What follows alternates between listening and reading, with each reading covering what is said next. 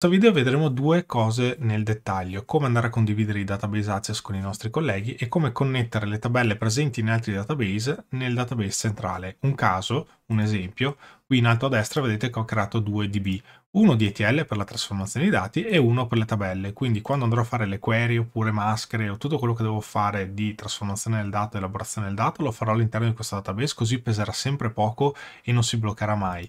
Invece tutti i dati li metterò su N database, perché ipotizziamo che dobbiamo superare i 2 giga di access, posso andare a creare 3 tabelle all'interno del primo DB, 3 tabelle su un altro DB e così via. Quindi questo database ha delle tabelle che sono andato a collegare all'interno del database di calcolo. Quindi vedete che qui c'è la freccettina, significa che questa tabella non è residente in questo database, ma è connessa a quest'altro database. Come si fa a connetterla? Da dati esterni, nuova origine, andiamo da database, access, e qui facciamo semplicemente collega, non importa perché altrimenti prendiamo una tabella del database d'appoggio e la importiamo nel nostro DB, quindi facciamo collega, facciamo sfoglia, lo cerchiamo e poi selezioniamo la tabella di nostro interesse, quindi entriamo, eccolo qua, apri, e lui, quando faremo ok, ci farà l'elenco di tutte le tabelle che contiene quel database. Cliccando e dando ok verrà linkata, quindi modificando qui si modificherà a sua volta all'interno di questo database. Difatti vedete che quando apro la tabella si apre il database, quando lo chiudo si chiude il database perché non lo sto utilizzando. Allora, come andare a connettere queste cose? La tecnica migliore per lavorare con Access è avere i database residenti nella macchina che state utilizzando. Questo perché?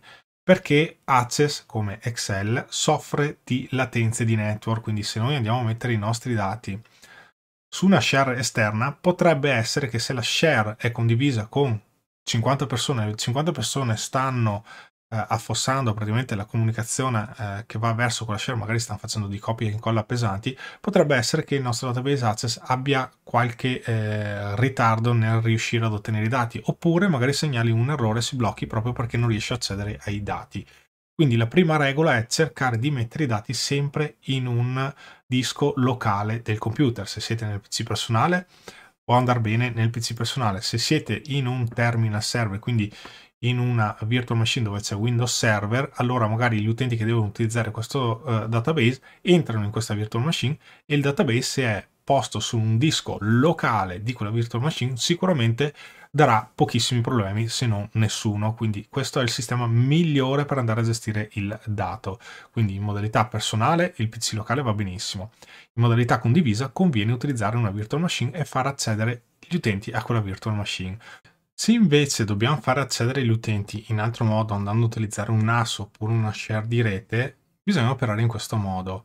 Allora, le latenze sono sempre delicate, quindi se avete una virtual machine dedicata e avete un disco dedicato, è sempre meglio posizionare i dati lì e poi condividere quella singola cartella agli utenti, anche se utilizzano il proprio PC personale per accedere o un'altra virtual machine, comunque l'access reggerà molto bene, perché il disco che andate a gestire su una virtual machine dedicata comunque tendenzialmente si presume che sia poco usato rispetto a una share condivisa da tutta l'azienda, quindi quelle share lì sono sempre sconsigliate da utilizzare, proprio perché se ci accede tutta l'azienda possono soffrire molto della latenza, perché magari lo utilizzano in tanti, la capacità di ingresso e di uscita dei dati è finita e quindi quando si raggiunge il limite l'access si interrompe, quindi sempre dischi dedicati quando si può.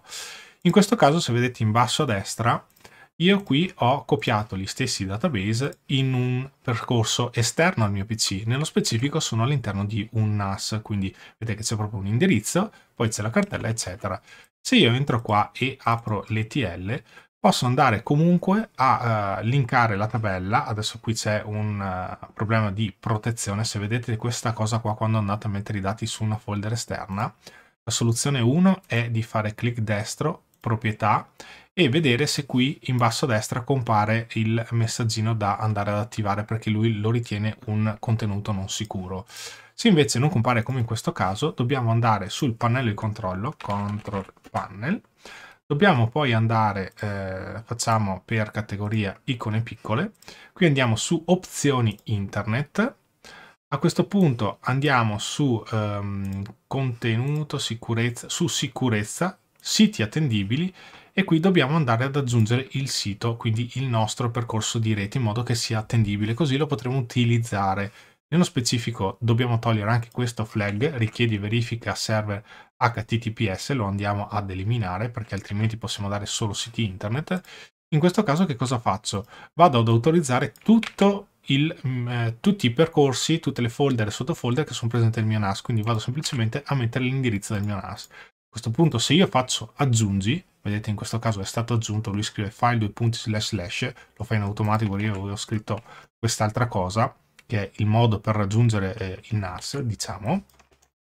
Lo aggiungo e faccio chiudi, io ho gestito l'eccezione, quindi se andiamo qui e adesso facciamo doppio clic su ETL, probabilmente funzionerà, vedete che il messaggio rosso non compare più. A questo punto facciamo l'abilità modifiche, vedete che funziona. Qui ho fatto una copia del database che avevo qui, quindi se passiamo sopra col mouse vedete che punta il mio PC personale. Se io ora faccio clic destro, andiamo su gestione tabelle collegate, io trovo tutti i miei collegamenti esterni al database, quindi in questo caso andiamo a selezionarlo, facciamo un ricollega, diciamo oh guarda io non voglio più collegarmi sul tuo PC, ma voglio collegarmi al database tabelle che è presente sul NAS. Quindi vengo qua e seleziono tabelle. Così facendo, adesso gli do di sì, sarò andato a switchare la connessione. Vedete che adesso punta non più sul mio PC personale, ma punta sul NAS. Quindi se adesso io apro la tabella, vedrete che qui si è aperto il database qui, non si è più aperto qua su, vedete che non c'è più l'LHCDB. Quindi sto lavorando completamente sul NAS. A questo punto potete dare l'accesso a qualsiasi vostro collaboratore che ha accesso a questa cartella del NAS e lavorare in modalità condivisa. Ok, quindi clic destro, gestione tabelle collegate se dovete cambiare il puntamento delle tabelle. E per il pannello di controllo, control panel, opzioni internet e poi andate su sicurezza, siti attendibili e qui fate siti e gestite l'eccezione. Ricordatevi sempre di togliere HTTPS. Così facendo potrete lavorare in modalità condiviso con file di rete che può essere un NAS o una share di rete o anche un disco di una virtual machine. Un altro modo per andare a lavorare con i nostri database è sfruttare in parte anche il cloud. Perché dico in parte? Perché ad esempio se mettiamo il database access su SharePoint, che è la modalità corretta per andare a lavorare in cloud in modalità condivisa, non è supportato, quindi quando noi mettiamo il database all'interno di SharePoint per poterlo aprire lo dobbiamo scaricare, quindi poi se abbiamo collegamenti esterni non funzionano bene, a meno che con delle tecniche particolari non si colleghi la cartella di SharePoint all'interno dei propri PC, ma poi ogni utente che deve lavorare col database, con il DB Access posto all'interno di SharePoint, deve avere il collegamento di SharePoint all'interno del proprio PC personale. Questo lo vedremo su un video a parte se è di vostro interesse. Potremmo però utilizzare OneDrive, che è molto più semplice da utilizzare, quindi possiamo andare sul sito office.com e scarichiamo OneDrive, così si installerà. Questa installazione è veramente molto semplice, si lancia l'eseguibile e qui andiamo a collegarci. In questo caso ho posto il database access di ETL all'interno di OneDrive, quindi faccio un doppio clic e quando lo vado ad aprire e passo sopra questa tabella mi collego sempre al disco di locale perché il database delle tabelle l'ho messo sul mio disco privato. Potrei mettere le tabelle, il database delle tabelle, anche questo all'interno di OneDrive e poi fare lo switch come abbiamo visto poco fa. Dopodiché cosa potreste fare? Potreste fare un bel clic sul database, clic destro sul database, aspettiamo un attimo che compaia l'iconcina di OneDrive e andiamo su condividi. Nel momento in cui premete su condividi compare questa finestrella che vi permette di condividere ai vostri colleghi il database. Quindi se poi andiamo anche su copia collegamento, chiunque abbia il collegamento può modificare, questo non è molto sicuro. Andate qui e date praticamente persone, lo dovete cliccare, persone con accesso esistente, persone scelte, quindi questa è l'opzione sicuramente migliore perché tutti ovviamente va a chiunque. Qui date l'indirizzo email e siete a posto. Lasciate modificare perché ovviamente quando aprite l'access deve poter anche modificare i dati, quindi non potete lasciare solo visualizzare. A questo punto fate applica e il database viene condiviso con i colleghi e attraverso OneDrive potete andare a lavorare in modalità condivisa senza avere una share di rete o un NAS.